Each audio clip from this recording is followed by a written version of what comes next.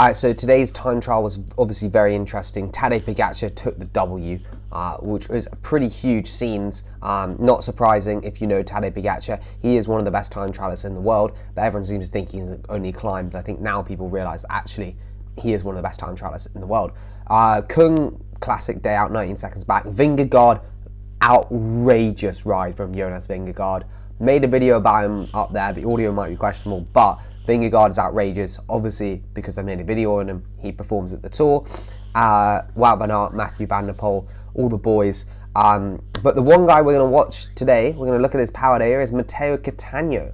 Finished 8th, 55 seconds back. So you could say, okay, that's quite a big gap, which it is. But I still think it's interesting just to see the pacing strategy, the climbing, and all the rest of the details. But obviously, what Tadej Pogacar is doing, numbers-wise, probably a bit more, but not probably as much more as you think. So I made this little segment here so we can see who's the quickest on the time.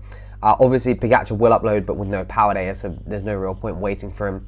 But Cattaneo did 413 watts. I always think what's interesting actually on this first, before we get into Cattanio's data, is looking at the different power numbers and how fast people did. So Jonas Ruch, I think, did 430 down here somewhere, and was terrible. So some people, do massive watts. He's done 408.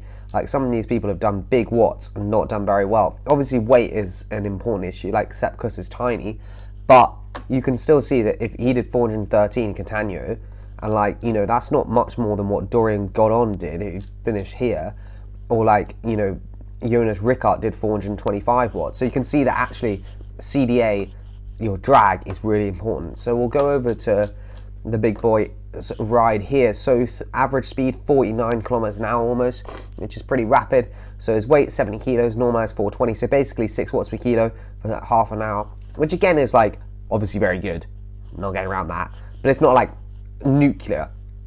I guess in a time trial position it's pretty solid. But you can see here, so it's a relatively hilly course, nothing too crazy, but nothing flat either. So straight out the gates, going to a climb, just ridden at 7 watts per kilo. And that seemed to be pretty much what his goal was, about 7 to 8 watts per kilo on the climbs. This is a slightly less steep climb, so 6.6 watts per kilo. 39k out, 4%, very, very quick. This rolling section here, again, obviously go hard on the climb, etc., but normalized 407. So most people said you want to sort of go out quite hard. So I think he if we go down here on Strava source, we can look at the peak normalized. Peak 20 minute is going to be, the first 20 minutes here, which I guess makes sense. It's the most hilly, because after from 16 kilometers onwards down, it's actually pretty quick time trial. So this bit here is really when he was pushing hard, making sure that on all the climbs he was going hard, and then from this point onwards he actually sort of backs off a little bit, normalized 406, but this is downhill, minus 6%, 53k an hour. You could go harder there, you might go 53.5, but do an extra 30 watts, which obviously isn't the one. And then the finish to the line is actually quite it's a decent climb, 1.2k at 3%, but you can see here it's a lot of twists and turns, and then the bit to the very final line again it goes up to 900 watts, whacks out pretty decent numbers here, 800 watts towards the end.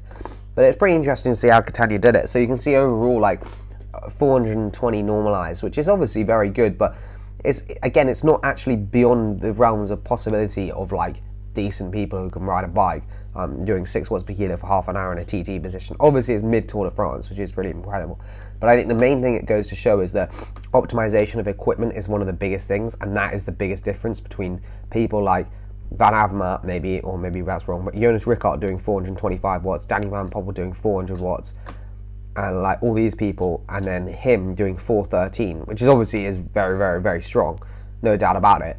But Degen did 412 and he was 45 seconds quicker, and that will be equipment choices, and that's the important thing. And obviously when I say equipment choices, I mean position, because that's obviously the largest thing.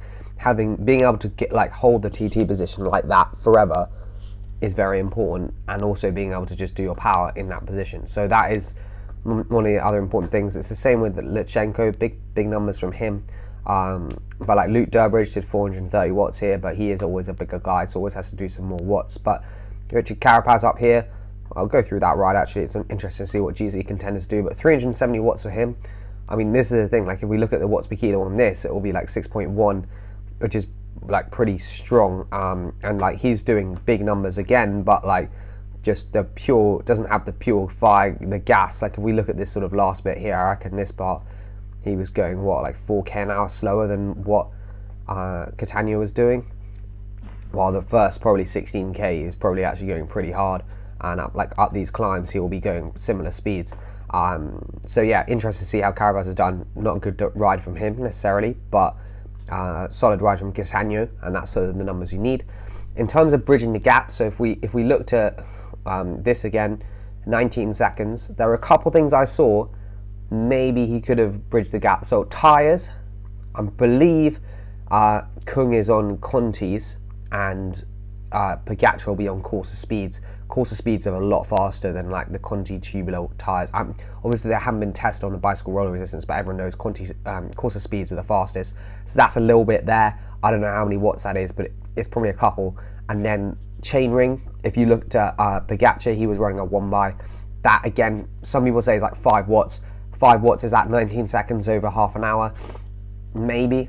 It could be, probably not exactly, but I think those were the two things I saw, and the rest of it I don't really know. Is all personal, like skin suit and stuff, like, and helmet. Obviously they have no choice in their helmet because they're pros, but that, you know, could be a big factor. Like if Kung could use a better helmet, but maybe the arrowhead's really quick, I don't know. But anyway, that's enough speculating, but I think there probably could be maybe 19 seconds found in some of his equipment. He did also have a tri-spoke, which I always think is questionable.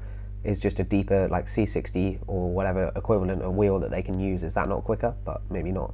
But anyway, cheers for watching. Hope you enjoy this video, and we'll see you in the next one.